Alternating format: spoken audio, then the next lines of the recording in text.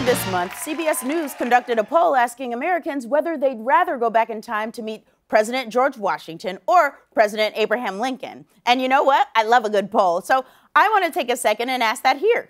Hey, Tarek. Yeah, Amber? If you had the chance to travel back in time, who would you rather go meet? President Washington or Abraham Lincoln?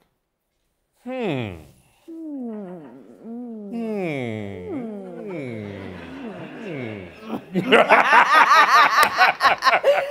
we're laughing because the correct answer is, what the is wrong with you? Or, have you lost your damn mind? Or, I know you ain't talking to me. I know that's right. See, the people asking that question are usually white and say things like, it would be neat to go back in time and meet that famous person. Would it? You really think that people in the 17 or 1800s are gonna let my black ass near a president?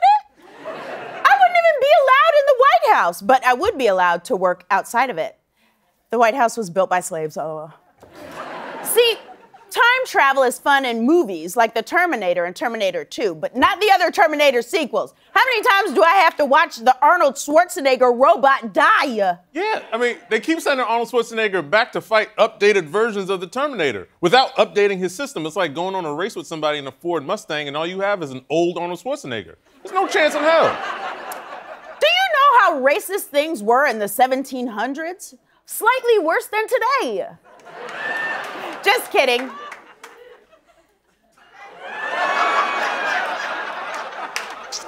Today, we're dealing with so much. Discrimination, voter suppression, redlining, police brutality.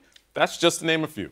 And in the 17 and 1800s, we dealt with those same things. Black people weren't even allowed to vote until 1870. But don't worry, everything's fine. Black people can vote now.